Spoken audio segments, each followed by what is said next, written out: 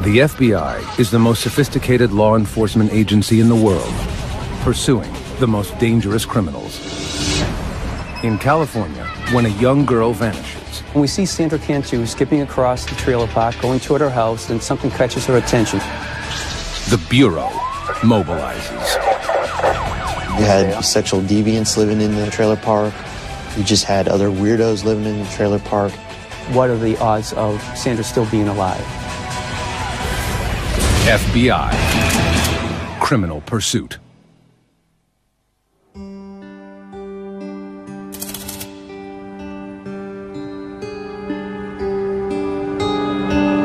March 27, 2009. In the blue-collar town of Tracy, California, 8-year-old Sandra Cantu heads home after school.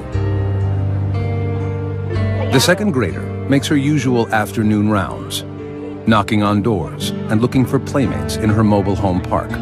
Oh, no, you came by, okay. All right, all right. There's only 100 people that live here, so it's a very close-knit community.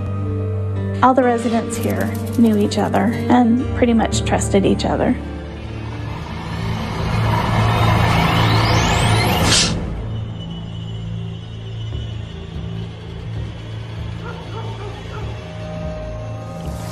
Hours pass, and Sandra doesn't come home for supper.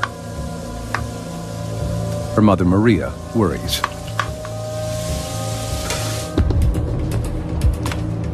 She begins calling her daughter's friends.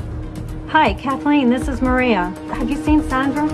No one has seen Sandra for hours. Okay. Maria always told the kids not to go outside the trailer park, and the kids never did. So when she went looking for her and couldn't find her, she knew something was wrong. Just before 8 p.m., Maria calls the Tracy Police Department. Tracy, please. Well, I have a missing daughter. Okay, how old is she? She's 8. When's the last time you saw her? Oh, it was about 3. She told me she was going over to this one girl to play, and she hasn't been home. And I went looking all over. There's a 72% chance of finding a missing child in the first several hours. After that, every hour that passes, it drops off. It's a statistic Tracy's new police chief, Janet Thiessen, can't stop thinking about. Though she's been with Tracy PD for less than 2 months, the chief is a veteran of law enforcement, and she's afraid for Sandra's life. Statistics tell us if a child has actually been abducted, whether it's a known person or unknown, the likelihood that that child will be murdered is most often going to happen within those first 3 hours. The police get a detailed description of Sandra and what she was wearing. They learn that Sandra lives with her mother, grandparents, and 3 older siblings. Everyone was home that afternoon, but no one saw Sandra playing outside. There was just one witness, a surveillance camera Sandra's grandfather had installed outside the family home to prevent vandalism. The lens captured Sandra's movements at 4 p.m., right before she vanished. Sandra had the little Hello Kitty pink t-shirt on, looked like black leggings. This was the last that we knew she was in the mobile home park. So that was pretty important for us. It really helped us lock down that time frame. Investigators learned that Sandra's divorced parents are undergoing a support payment battle. Could Sandra's father have taken her? Dad had been out of the picture since Sandra was a young girl. We were able to verify that her biological father was not in Tracy at the time that she went missing. Sandra's father is quickly ruled out as a person of interest. Hours have passed since Sandra disappeared, but there is no sign of the little girl.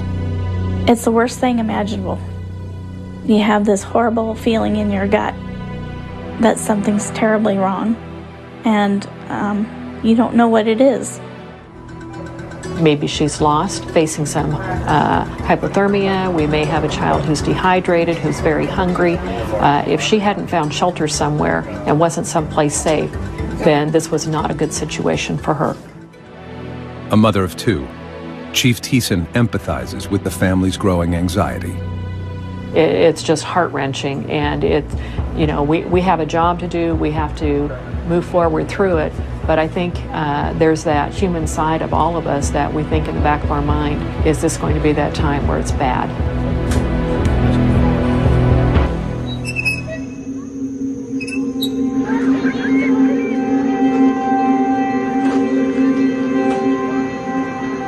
As dawn breaks, volunteers canvass the neighborhood, desperately searching for Sandra.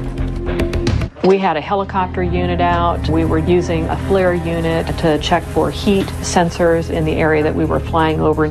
We also were going door to door, asking people in the area, checking with some of the businesses, had they seen this little girl? We were coming up with nothing. Sandra, it just seemed, had literally disappeared. With no known suspect or vehicle description, Tracy police are stumped.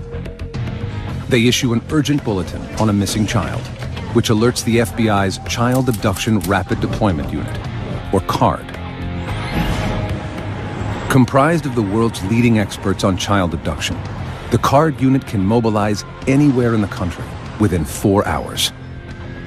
Team leader, Special Agent Joseph Brine, and his colleagues rush to Tracy as soon as they get the alert.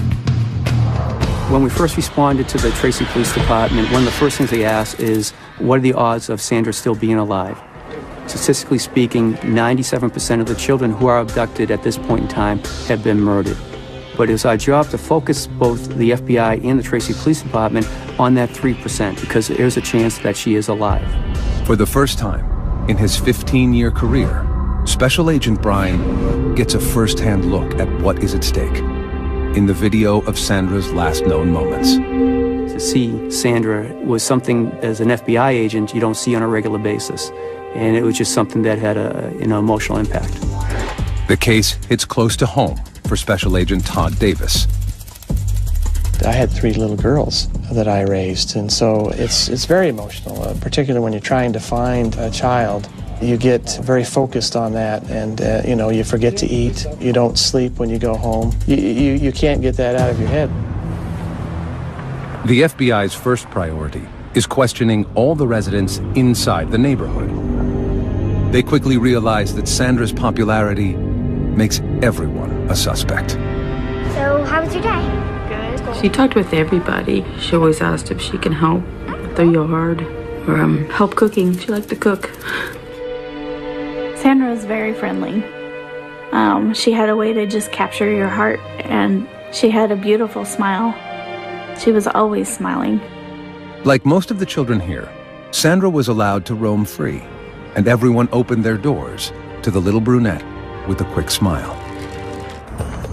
The kids just would go out and play all together, and it's a small place, so we just knew that she'd be safe. Every little detail sometimes will reveal some kind of pattern, some kind of activity that may lead to a significant turn in the case. Sandra was in just about every trailer, and she knew just about everybody. So it made our job a little bit more difficult because every trailer was now in play for us to investigate. Roadblocks are put in place around the area, and all vehicles searched. Investigators have no solid leads until they get a tip from a concerned neighbor, the mother of Sandra's best friend. The neighbor sends a text message to Sandra's mother that a large suitcase was stolen from her driveway around the same time Sandra went missing. It could be an unrelated incident, but investigators are concerned. The neighborhood borders the 205 freeway, which connects the Bay Area to the town of Tracy. It would have been very easy for someone to come into this area, drive a couple blocks, see this little girl, and pick her up. If in fact it was a stranger abduction in that type of a scenario, would we ever be able to get any information? The FBI speculates about who Sandra's abductor might be. Our behavioral analyst unit told us that we should be looking at predominantly male individuals who knew Sandra, who resided in the trailer park. So we started to look at individuals who had contact with Sandra over the past couple of years, adult males in particular. But at this point, their profile is hypothetical and only based on statistics. In this case, we don't have a crime scene. And without a crime scene, there really is insufficient information that we can use to form a profile about what might have happened. There's one other thing the FBI profilers know is likely: that Sandra's abductor knows her well and is someone close to home. For the most part, we remain fixated on the idea that an offender is going to be familiar with the victim or the victim's neighborhood in some way. Tracy Police Detective Tim Bauer is on the investigative team. He's been to the trailer park on other cases and recognizes Sandra's family. Like everyone else, he can't rest until the girl is found. And this is the type of case that you could not think about even when you're not at work. And you want to be here 24 hours a day yourself looking for the child that's missing. The FBI works with the Tracy PD to quickly put together an emergency operations center. We utilized about 65 FBI agents and about 26 detectives from Tracy PD. You'd have a whole row of people that were managing the tips as they came in off 3 different computers.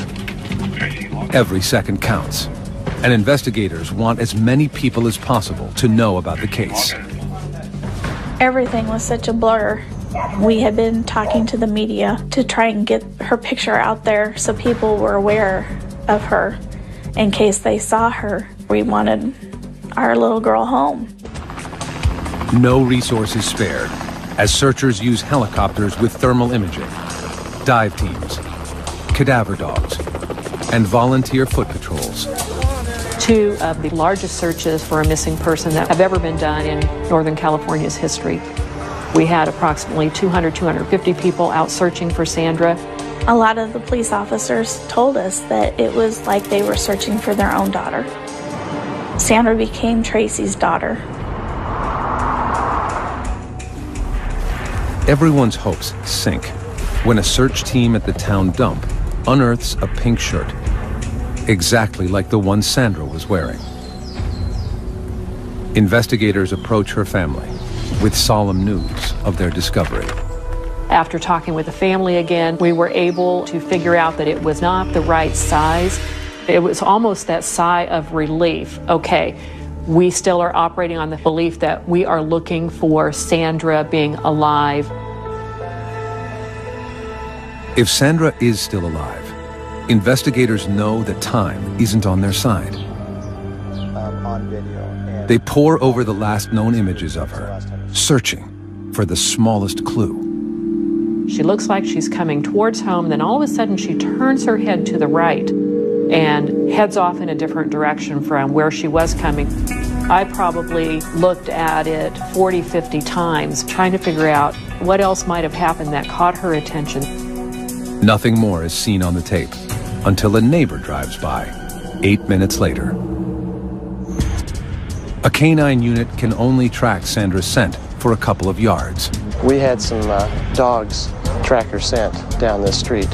So we know, of course, she traveled to the end of the street up to that corner. And that's the last scent that we were able to pick up at that point. Investigators interview anyone in the neighborhood who is a registered sex offender or has a criminal record.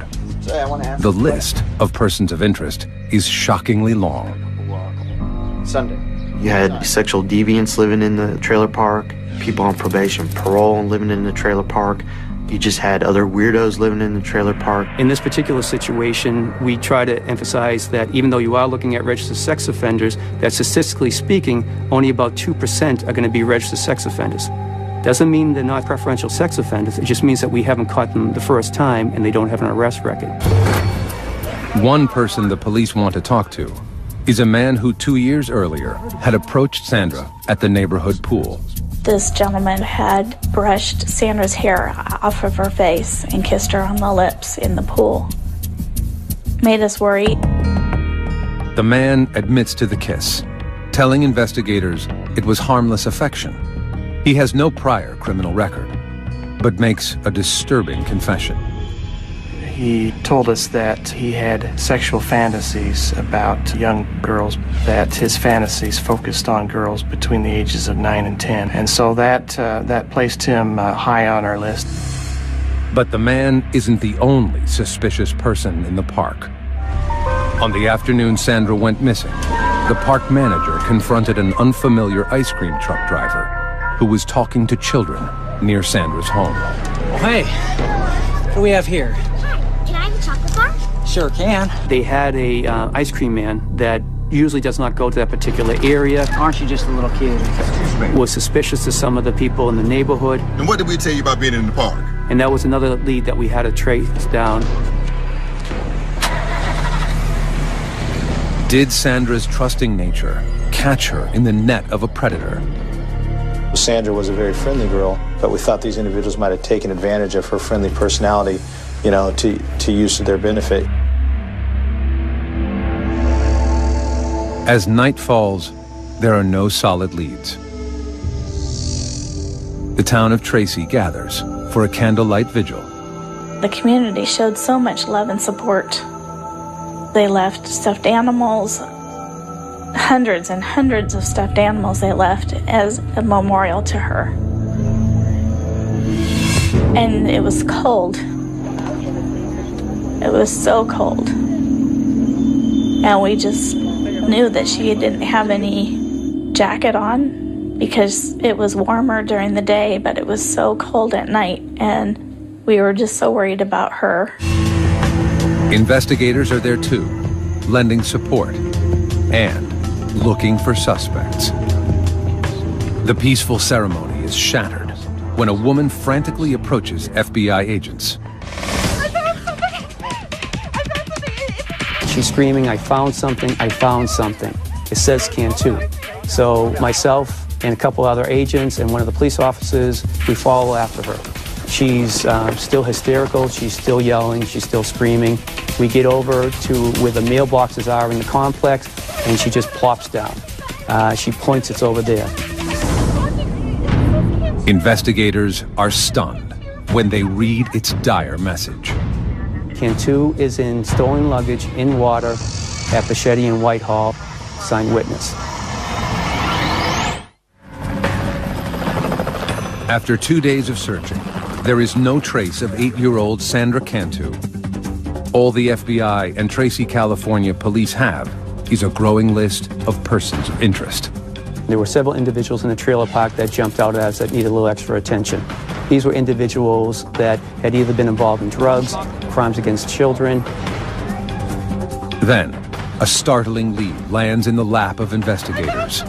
A neighbor walking to a candlelight vigil for Sandra finds something suspicious in the park.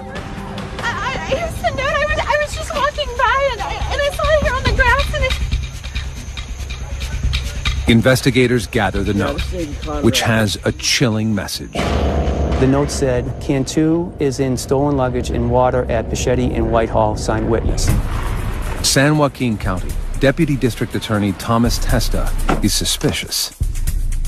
And what's so interesting about this note is it almost looks like there are deliberate misspellings. I mean, a very simple word, on, is misspelled. And an FBI expert looked at it and gave an opinion that it looked like someone was camouflaging the writing, hiding their true writing.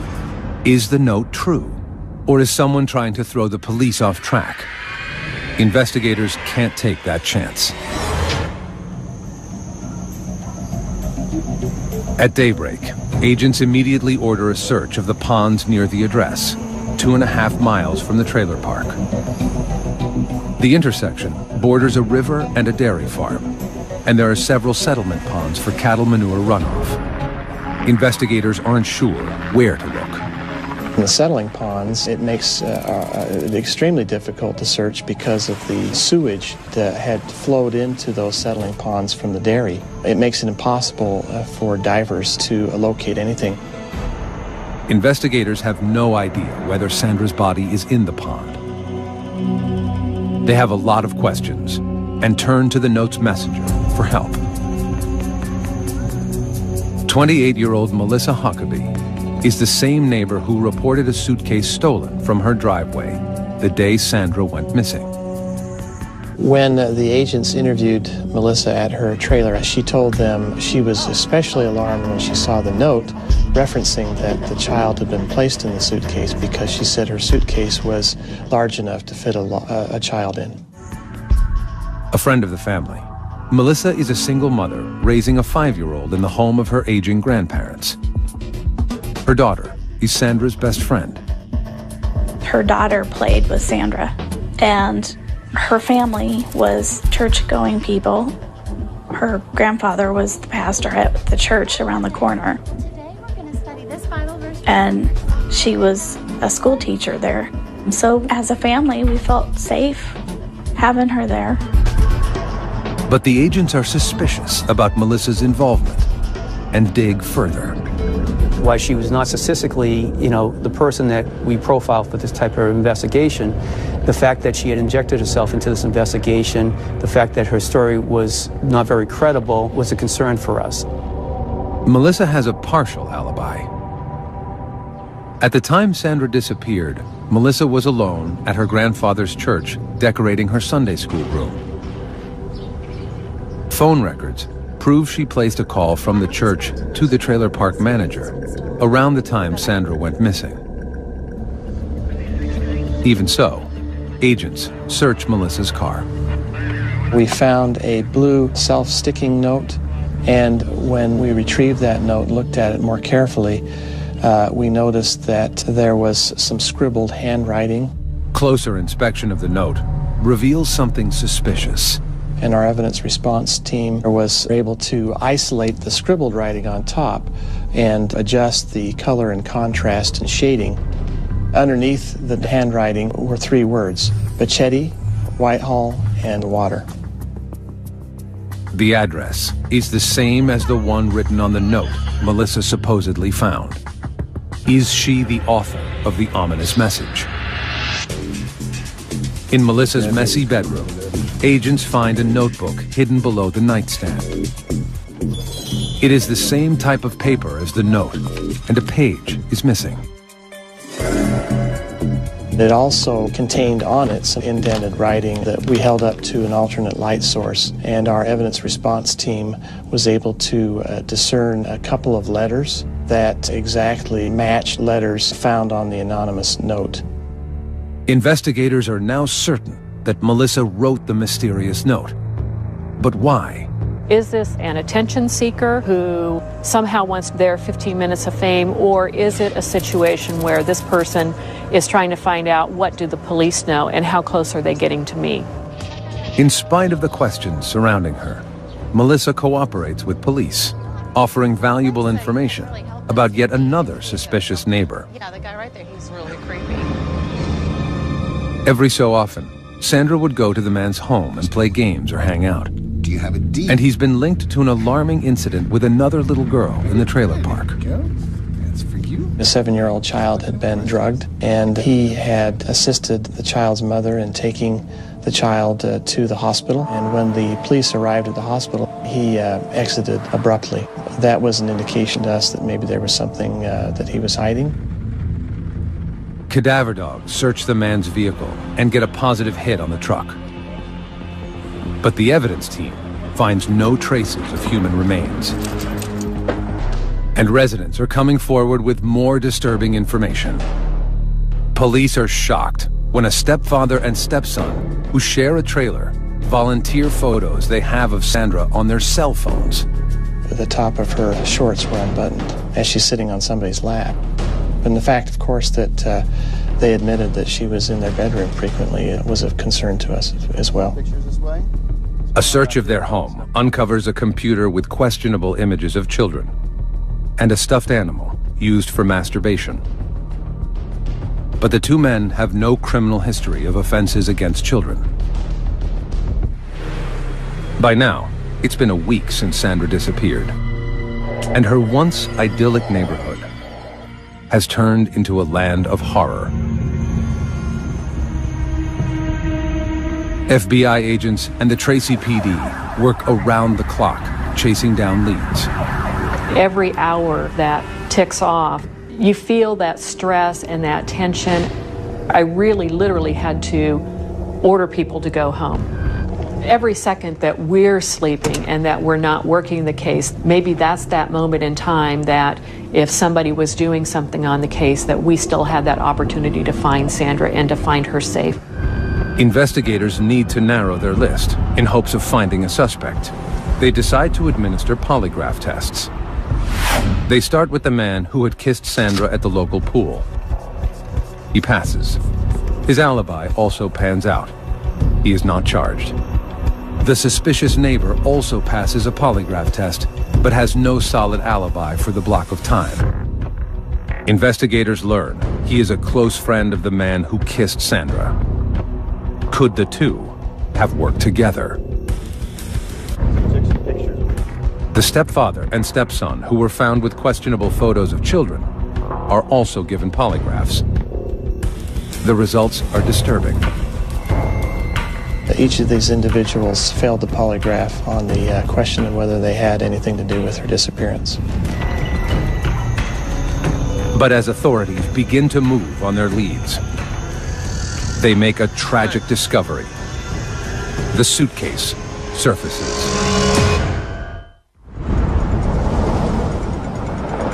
It's been 11 days since 8-year-old Sandra Cantu vanished from her trailer park in Tracy, California. 2.5 miles away, workers at a dairy see a suitcase floating in the water. They call the sheriff, who rushes to the scene with Tracy PD and the FBI. Is she in there? We wanted to know, but at the same time, we didn't want to open at the scene, obviously, because we want to protect the integrity of what's inside. Hairs and fibers, other pieces of evidence that can link us to who did this, if this is actually Sandra in the suitcase. The suitcase does not have any identifying marks, but the zippers are tied together with a thin white string. Standing knee-deep in sewage, the evidence team lifts the suitcase and places it in a body bag. Immediately, the one thing you noticed was the weight of the suitcase. There was definitely something inside the suitcase. As we start to carry the body bag out, all of a sudden you could smell the smell of death. Investigators deliver the bag to the San Joaquin County Medical Examiner. He carefully cuts the white cord on the zipper and opens the case. Inside is a young girl, curled into the fetal position. Dental records and her clothing confirm what investigators don't want to hear. It is Sandra Cantu. It's devastating. You know, we lived up to this moment that she's still alive. We gotta find her. She's still alive. We can find her. We can find her. And then at this point, we can't. The only thing we can do to help her now is by finding out who did this. Sandra's body is fully clothed, in the same outfit she was wearing when she disappeared. Toxicology reports reveal she was drugged with benzodiazepine, a powerful sedative. There are no obvious injuries on Sandra's body. No scratches, bruises, or cuts, except a small scrape on the inside of her bottom lip. The coroner determines that she was sedated, then smothered, before being put in the pond. And there's something else. The doctor determined that she had been sexually assaulted, and at first was kind of confused because of the angle that had been used for the sexual assault, and kind of determined that it had been with a foreign object. After assaulting her, Sandra's killer completely redressed her body. What it suggests to me is that this was an individual who knew Sandra and perhaps may have felt remorse and wanted Sandra to be presentable. Special Agent Marcus Knudsen stays with Sandra's body as she is taken for x-rays and then to the morgue. Knudsen, himself a father of a young girl, can't bear to leave Sandra alone in the dark again. It hurts because this is a young girl. She had everything going for her. You know, why? Why take the life of a young girl? The case is now officially a murder investigation. But before authorities can begin, Chief Thiessen has the painful task of informing Sandra's family. It's so hard when you see something that's happened to a young child. There's no easy way to tell somebody that your child is dead. It's news Sandra's family is not prepared to hear. When they came to tell us that they found Sandra, the most primal screams that you can imagine, and wailing and disbelief and just not wanting it to be true. To me, she was a beautiful baby.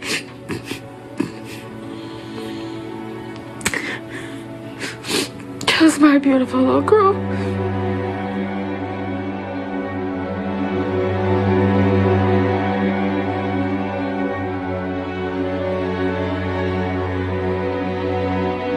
Once I had delivered the messages, I needed to have a few moments just by myself. This was just so highly charged. I had to take a few minutes, and I'm sure that there were a few tears that escaped. And then it's back to take that deep breath and back to the job at hand. Now we had a killer to find. Authorities know the killer is on the loose and could strike again. And the messenger of the note, Melissa Huckabee, is now their prime suspect.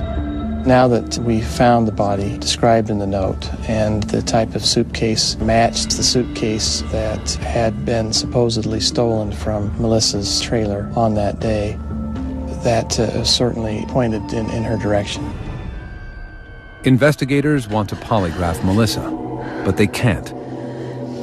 Melissa is in the hospital after attempting suicide by swallowing razor blades. Agents don't know what to make of her erratic behavior, but they do know that something is up. The signs of swallowing the razor blades, the note, I don't know if it was guilt or just wanting to get attention, but she wanted someone to come talk to her about Sandra Cantu by all of her acts that she did. Investigators begin gathering evidence against Melissa Huckabee. They question her family and learn that Melissa has a dark side. 3 months earlier, she pled no contest to petty theft charges for stealing from a department store. 2 years before that, in her prior home in La Palma, California, there were 2 mysterious arson fires. Though Melissa was a person of interest, charges had not been filed. Melissa was mentally unstable and medicating herself for relief. She was bipolar, depressive, had high anxiety. She was dependent on drugs to deal with her emotional situations, frequently overdosed on those drugs. Only 3 months before Sandra vanished, a parent in the trailer park accused Huckabee of taking her child to a local park without permission. When Melissa brought her home, Hey, sweetie, I have some special juice for you. the girl acted strange. Drink it up. Her speech was slurred. Don't worry about the smell. It's really She was unable to control her muscles, kept falling down, and was drowsy. The girl's mother and her boyfriend rushed the child to the hospital. Tests revealed benzodiazepine in her bloodstream. Melissa denied harming the girl, and charges were not filed at that time. Agents hope that this time, Melissa won't be so lucky. They get a break when a local Marine is able to place Melissa where the body was found. We located a witness who lived on Whitehall Road who was heading to a restaurant to eat that evening with his wife. And he noticed an SUV, a small SUV that was parked facing west on the north side of the road with a car door open. The couple stopped to check it out. Then, Melissa emerged from the ditch. Basically, they saw her coming up from the pond, they engaged her in conversation, and were able to provide the exact time this was based on where they had eaten that night for dinner. They described her to a T, they described her vehicle to a T. The timeline fits, but it's only circumstantial evidence. And investigators need irrefutable physical evidence. They get a warrant to search Melissa's grandfather's church. We conducted a search of the church looking for any cordage that would match the description of the cordage we found on the suitcase. and we found a blind in the Sunday school room used by Melissa that had been cut and retied. Investigators are also looking for the object Melissa allegedly used to sexually assault Sandra. We covered the church head and toe with alternate light source, looking for bodily fluids and blood. In the kitchen, they find a bent rolling pin. And the rolling pin had one side that had a red smudge on it. So they collected it with gloves, of course, put it in a bag, and tried to find fingerprints on it, and collected that smudge. Now, agents have to wait for the crime lab to do its work. They want the case to be rock solid before they make an arrest. They won't have that luxury. 5 days after entering the hospital, Melissa Huckabee is released. Her daughter and grandparents have left town, and her house is empty. Police wiretap Melissa's phone. The next day, they hear a phone call that stops them in their tracks. She asked for Sandra's sister to come down and play with her daughter. Hey, Maria.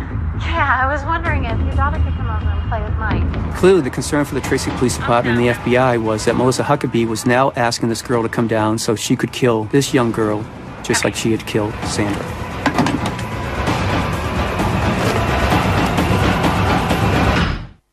April 10th, 2009. 2 days after she is released from the hospital, murder suspect Melissa Huckabee invites her victim's older sister to her house. She says it's for a playdate, but FBI and Tracy, California police fear she has sinister plans. Here we go again. She's going to try to pull this off again because in her mind at this point she believes she got away with it. Unaware that Melissa is suspected of murdering their daughter, Sandra's family is about to send her sister over to play. My boss says, hey, get over there right now, drive as fast as you can and get there, and right before you get there, shut your lights down and get in there and then just walk up like everything's cool, knock on the door and make sure we don't got another little kid in there. Detective Bauer races to Melissa's house, fearing the worst. When we get over there, we knock on the door, and Melissa answered the door, and there's a neighbor's daughter in there who our surveillance units thought might be Sandra's older sister, but, you know, fortunately it wasn't. Trying to act casual, he convinces Melissa to come down to the station for a formal statement.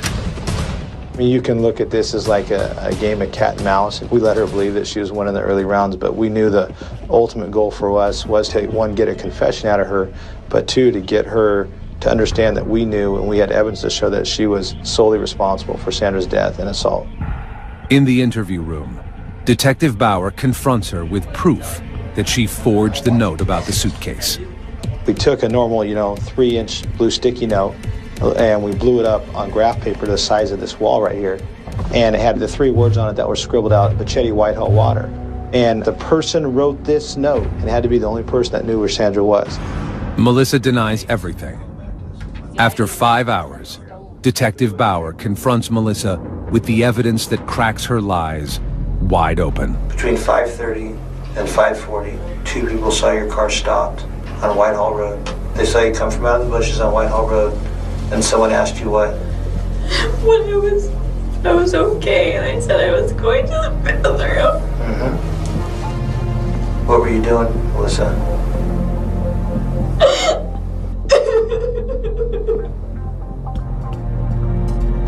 It was an accident. I told you it was an accident. I know it was. Accidents happen. Kill her. You just died.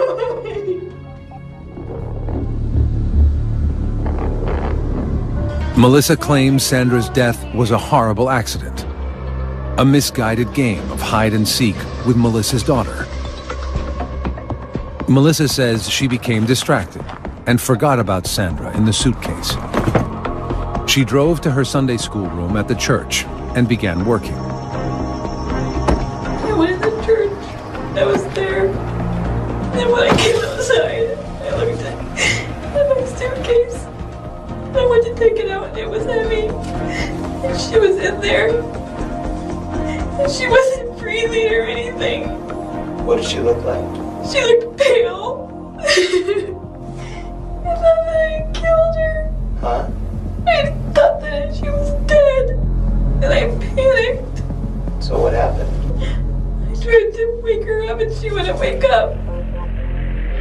Melissa claims she tried CPR, but it didn't work.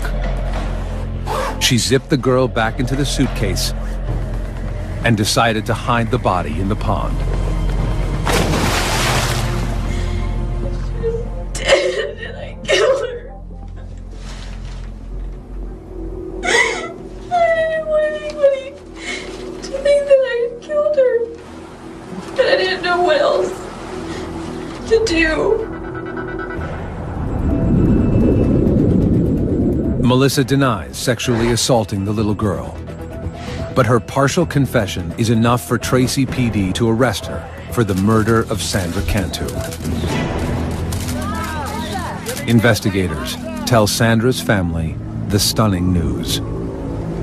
We felt very betrayed to know that it was Sandra's friend's mother who did this.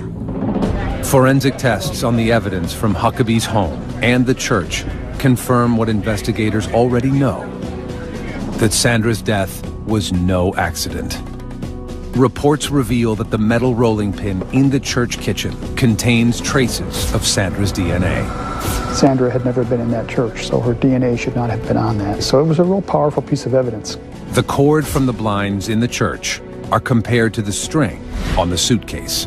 The laboratory came back with a report indicating that that cordage was the same size, color, dimension, and substance as the cordage found on the suitcase. Analysis of Melissa's home computer suggests that Sandra Cantu's murder was coldly premeditated. We found an article detailing the murder of a child, and that child had been murdered by her grandfather and placed in a suitcase, and the suitcase had been thrown in a river. Based on the evidence in this investigation, it appears that this was premeditated, and it was a sad opportunity that presented itself, and she took advantage of it. The forensic evidence is the final piece of the puzzle. Authorities use it to construct a timeline of what happened to Sandra, beginning with the surveillance tape. At 4 p.m., Sandra walked off screen in the direction of Melissa's home. Sandra, come on over here with me. Come here. Come on. You want to help me decorate the church? Sure. Okay, come on, let's get in. 8 minutes later, Melissa's car drove by.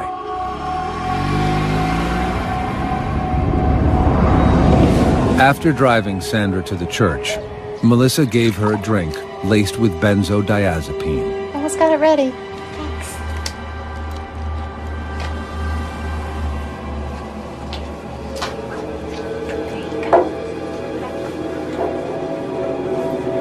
Go ahead, drink it all up.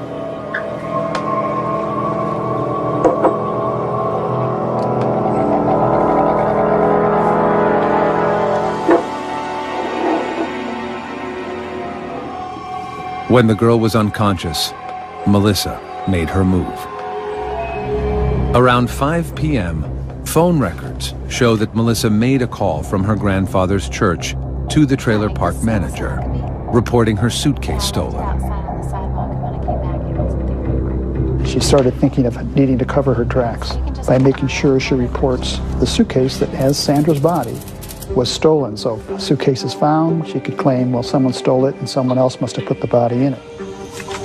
Then, shortly before 6 p.m., the eyewitness saw Melissa near the pond. Hey, how you doing?